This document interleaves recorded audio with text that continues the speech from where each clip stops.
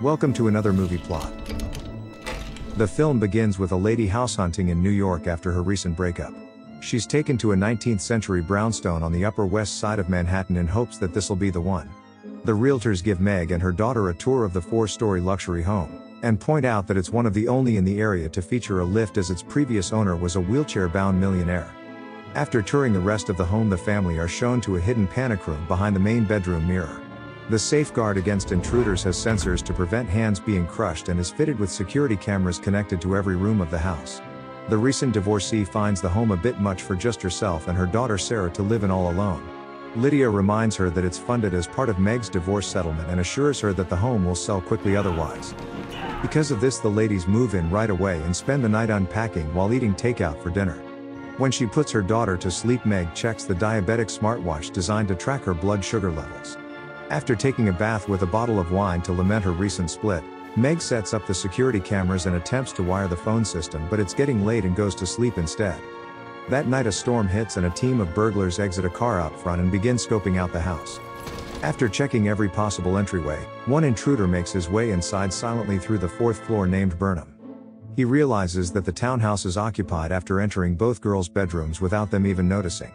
Letting his partner inside, Burnham begins arguing with Junior about his lack of planning and failure to realize the house is already occupied. Junior's the grandson of the previous owner and has hired Burnham to help him get inside the panic room. He claims that there's $3 million in bonds still hidden inside it and has hired a third member, Raoul, to assist, who Burnham doesn't like the look of, as he's brought along a gun just looking for trouble. Junior eventually convinces him to continue the job with a reminder that he needs the money more than any of them. Meanwhile, Meg wakes up to use the restroom as the trio begin to make their way upstairs.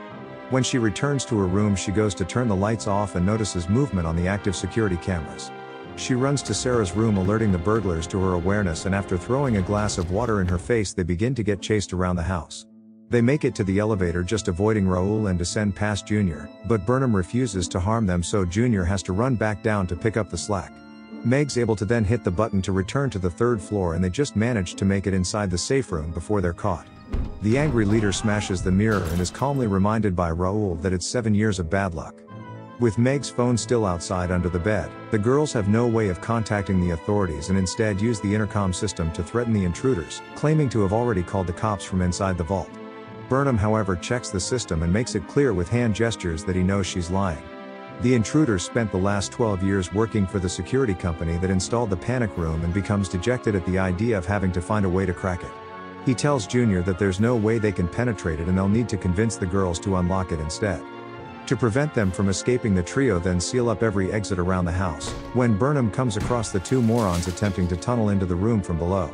He tells them that they'll never get through the 3 inches of steel surrounding the room, but the new guy seems to think otherwise. When failing with that pointless endeavor, the two see that Burnham's come up with a better idea.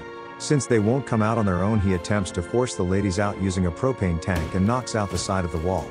He gains access to the panic room's air vents with the intention of pumping in just enough gas to make them feel sick. During this, Junior just stands around like a spoilt rich kid, while at least Raoul helps with attaching a hose to the tank. It's not until they start actually pumping gas into the room does Junior realize what they're even doing, and pretends like he was about to suggest they do something just like this. Despite Burnham saying that too much will kill them, Raoul begins to pump an excessive amount of gas into the room and the girls begin to struggle to breathe. Meg attempts to block off the vents with duct tape, but the gas keeps coming in.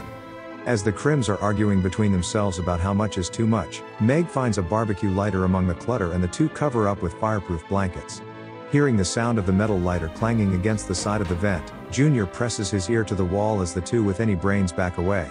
Meg sparks the lighter and the blast burns the side of Junior's face while filling the panic room with blue flames. The fire eventually recedes, leaving Burnham to put the burning idiot out with only half of his face melted, which Raoul takes no blame for and tells Junior to give it a rest. Sometime later, the supposed friends go downstairs to speak in private, where the new guy demands an equal cut of whatever's inside the vault, which Junior agrees on until he instantly changes it to half. As they argue, Sarah's blood sugar level begins to drop and she feels lightheaded, so she attempts to breathe through a fresh air vent and notices it peers into an apartment across the street. She searches the room and finds a flashlight, which she uses to signal to the tenant for help. They get his attention, so Meg and Sarah both try to scream for help, but with the storm draining out the sound, he dismisses them and shuts his blinds. As the boys continue to argue, Meg watches them from the surveillance cameras. The moment she sees the third intruder walk downstairs to squash the beef, Meg opens the door and makes a dash to her mobile phone, but knocks over the lamp on the nightstand in the process, alerting the trio. They race back upstairs, but Burnham's too late as he watches Meg dive into the panic room and Sarah reseal it. Noticing the empty charger, Junior freaks out that they have a phone to call the police, but Burnham reminds them that Meg's still unable to dial out from inside the thick metal walls and needs a landline. Realizing this herself, Meg attempts to hardwire the safe room's emergency phone to the house line instead, which Burnham clues onto when he witnesses the extension pulled back inside the wall. She manages to reach the police, but they put her on hold, so instead calls her ex-husband. But his new girlfriend answers the phone and wastes everyone's time with her pointless questions like, "Do you know what time it is?" Meg's finally about to speak with him as Burnham fumbles to cut the connection, so Raoul takes to the power lines with his sledgehammer, ending the call. Feeling abandoned by him, Sarah says that she's not convinced that her father would help anyway, and confesses that she's starting to feel hungry and dizzy. She watches on the cameras as Junior appears to be giving up on the mission. With the damage to his face and no way inside, he's feeling downtrodden and wants to go home. He tries to pay the boys off with a fraction of what he promised and brags about already having $1 million in his bank, left to him as his inheritance by the same dead grandfather who owned the house. When the other two deduce by what he's saying that there's a lot more than $3 million in the panic room, Junior attempts to walk out on them when Raoul shoots him in the back of the head. He double taps him and claims that neither of them know who he really is, as Junior only met him a couple of times before tonight. The psychotic hitman then prevents Burnham from leaving with the threat of execution, claiming later in the film that he kills anyone of any age for the same price. Just then someone walks into the house and is taken hostage to be held alongside Junior's corpse. He's Meg's ex-husband Stephen and is discovered by his ID to be the leverage they need to get the girls to leave. Raoul goes back to threatening Burnham as the idea man to come up with a solution by the time he counts to 3, and when he reaches that fatal number, Burnham lets out a shriek that he may have something. They take Stephen to the panic room and prove his identity to Meg over the cameras, then begin to beat him up, requesting that she open the door, but the brave father shouts for her not to do it. The intruders begin to have another argument over how violent the hitman's getting and cover the camera before fighting. After a commotion to which Meg's blinded to see, Burnham walks back on screen dragging Raoul's unconscious body downstairs, presumably winning. During the beating, Sarah's blood sugar reaches a critical level and she begins to have a seizure. Needing to retrieve Sarah's medicine, her mother leaves the panic room, silently walking past an unconscious Stephen to retrieve it from the floor above. Burnham's plan works perfectly as Raoul used his balaclava to switch places with Stephen. The two finally make it inside the vault and see Sarah in a stable state but in need of her shots. The unstable Raoul decides to wait for Meg behind the bedroom door and taunts her that they now have her child. So knowing he's there, she knocks him down unexpectedly and makes it to the panic room but runs into Burnham.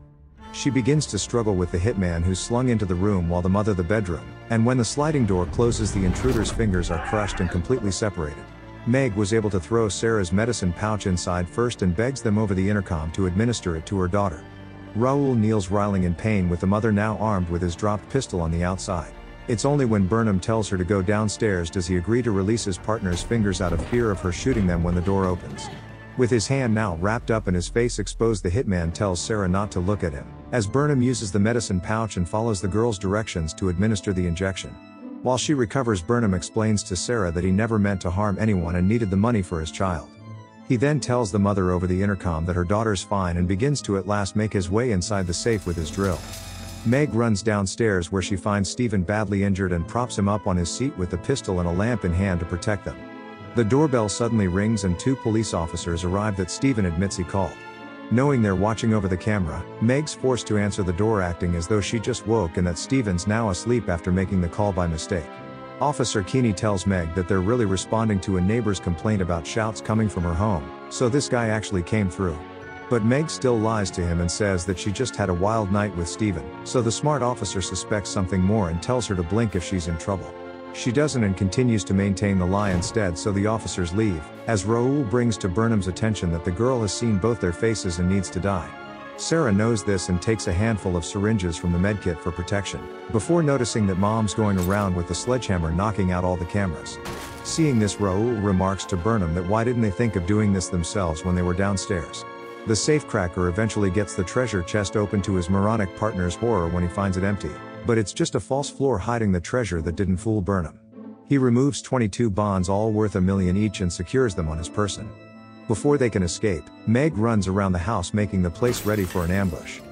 Burnham attempts to leave as the hitman takes Sarah as a hostage, and they make their way downstairs, alerting Meg to their location with the shattered mirror she prepared as a makeshift alarm. When they reach the bottom, they come face to face with Steven, but he only has a clear shot at Burnham. Raoul refuses to release his meat shield but has no weapon, so Mom comes at him from a door behind with a sledge to the face, sending him tumbling over the balcony and breaking his leg. Burnham runs outside with the bearer bonds and even makes it to the fence line, when he hears the girls begin to scream. Raoul's still coming for them as the weak Steven misses every shot and gets tackled to the ground, dropping the pistol. He's unable to retrieve it as the intruder turns his attention back to Meg. Sarah uses the syringes and jumps on his back, stabbing him in the neck over and over, but Raoul punches the minor annoyance back into the fireplace. Grabbing his sledgehammer, the hitman begins to lift it above his head to crush Meg's skull, but a bullet flies out his eye as Burnham's returned to save them with Raoul's own gun. With that psycho dead, he tells the family that they'll be all right now and takes off running as police enter the building. Reaching the fence line once again, he's suddenly surrounded by the authorities and is forced at gunpoint to raise his arms. He does so, and when asked to drop what's in his hands, the $22 million worth of paper blows away and is destroyed in the storm. Despite being arrested, Burnham spent the entire film trying not to harm anyone and actively putting himself in harm's way to protect Sarah. The family all survive, albeit a little shaken up, and we fade out to a short time later, as the ladies sit on a park bench together, covered in bruises and searching for a new place to live in. And the movie ends.